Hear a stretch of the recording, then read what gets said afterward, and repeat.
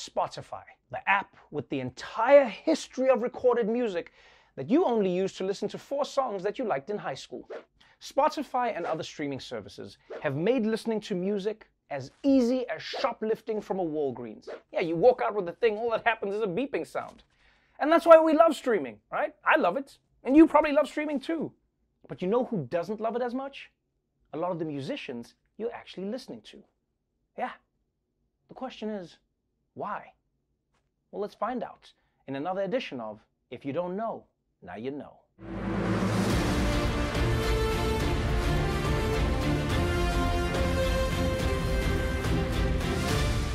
Streaming is a huge part of our lives now. The 2 most important events on the calendar at this point are probably your birthday and the day Spotify Wrapped tells you how basic your musical taste was that year. In fact, it's so much a part of our lives that it's hard to remember that things used to be very different and not so long ago.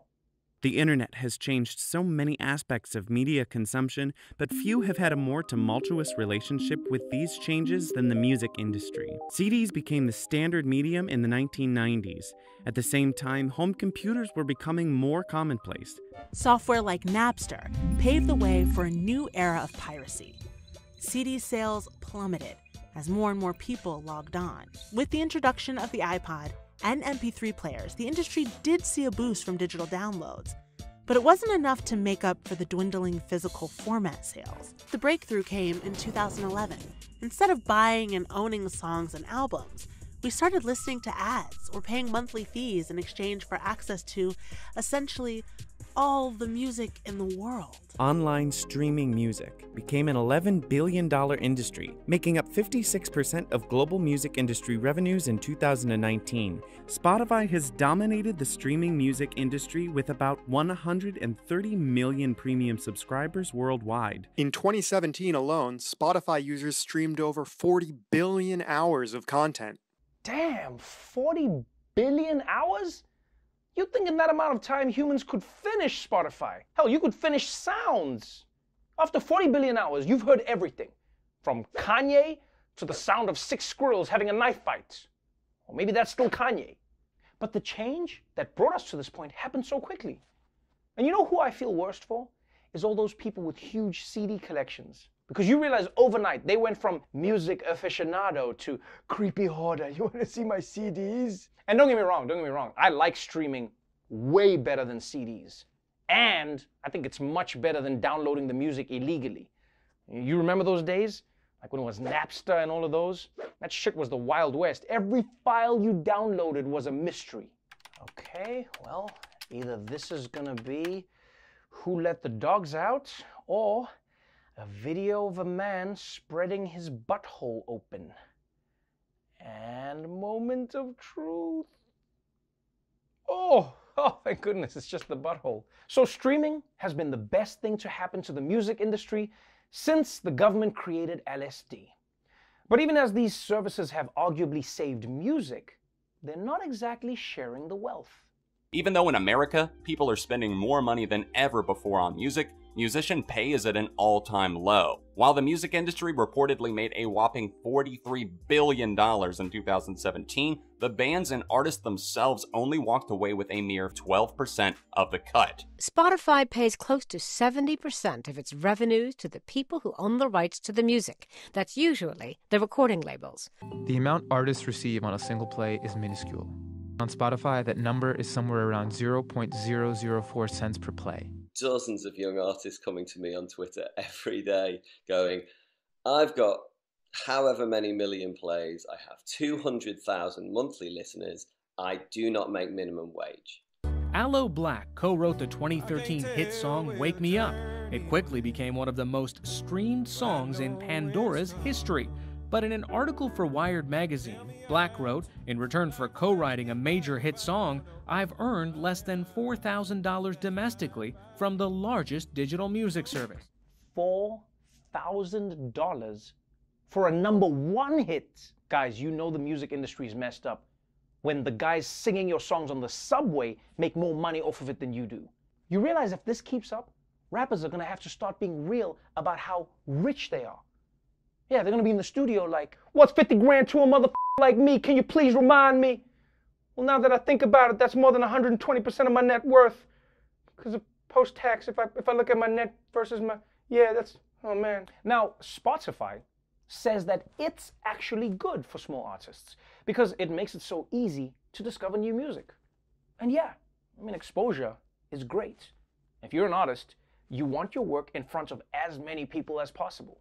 That's why Banksy is always doing his street art in big cities like New York, and not in places no one goes to, like the break room at an Amazon warehouse.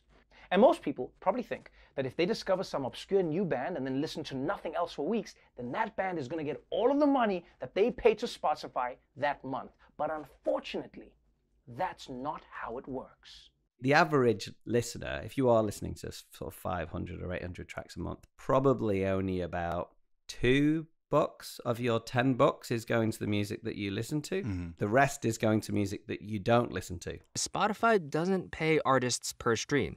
Instead, the company takes all of the money it earns and puts it into one pie. Then it uses a complex formula to divvy that pie up between the artists, with those who get the most streams basically earning the most money. Meaning a band has to share a pie with the Drakes and Taylor Swifts and Ed Sheerans of the world, who, you can imagine, eat a lot of pie. How big of a song do you have to make, like, reasonable royalties off of streaming? You have to be Drake. You have to be Drake. Is that the answer? That's the answer. Whoa! You have to be Drake? Nah, people, that's asking too much. I don't know how many artists have the emotional range to be both the biggest pimp on the planet and also depressed because she won't text me back. But that's right. Even if you are way too cool to listen to the top 10 artists on Spotify, they still get most of your money. And the bands that you do listen to get almost none of it. Which is unfair to the musicians, and it's especially unfair to music snobs. Actually, I don't do pop music. I prefer indie bands. Well, I'm sorry to tell you, dude, you just paid for Ariana Grande's new fridge. And because the system is so messed up, artists are now trying to change it. Some want to renegotiate contracts with their record labels to give artists a bigger cut and more control over their music. Others want to make it so that artists get paid at least a penny per stream or change streaming royalties to work more like radio. And some artists are just doing cool shit like this. In 2014, funk band Wolfpack capitalized on a Spotify loophole by asking users to stream its completely silent album, Sleepify, on repeat while they slept, collecting 20 grand in royalties with songs like this one. Take a listen. You actually heard that right. The band later used the money to fund an admission-free tour for their fans before Spotify pulled the album. Now that is genius. An entire album of dead silence. Or as Mike Pence calls it, his sex playlist. It's time to hug, mother. Nudie nude. And you know what? Props to their fans who streamed this album so many times that the band made $20,000. Because it's a great idea. And the more I think about it, it's also a great album. Yeah, I can think of at least 10 co-workers who should definitely sing this at our next karaoke. Yes, Jordan, I'm talking to you. But obviously, gaming the system isn't a real long-term solution. You know, in fact, for now, maybe the most important thing for artists to do is just get the word out to their fans.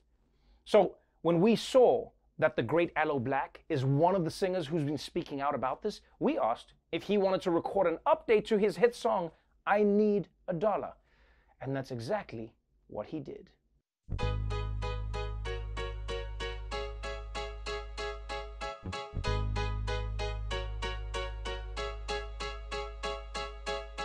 I need a dollar, dollar, dollar is what I need. Well, I need a dollar because streaming ain't working for me. Well, I need a dollar, Mr. Spotify, tell me please. Ain't nobody bought my CD since before 2003. Let me tell you a story, it's gonna sound a little bit dumb. 1 million streams will buy you a brand new pack of gum. The labels are making money, the streaming services too. But if you wrote the song and sang it, all they got is 5 cents for you. Well, I need a dollar, dollar, dollar is what I need. Said I need a dollar because streaming ain't working for me. My album's out now and everybody's listening. But there's just one little thing that seems to be missing, and that's for someone from somewhere to pay me. I need $1, $1, that's what I need. I need $1, am I really gonna have to plead? The system just ain't working, it must be some mistake, when the only way I could get paid is to change my name to Drake. So come on and share your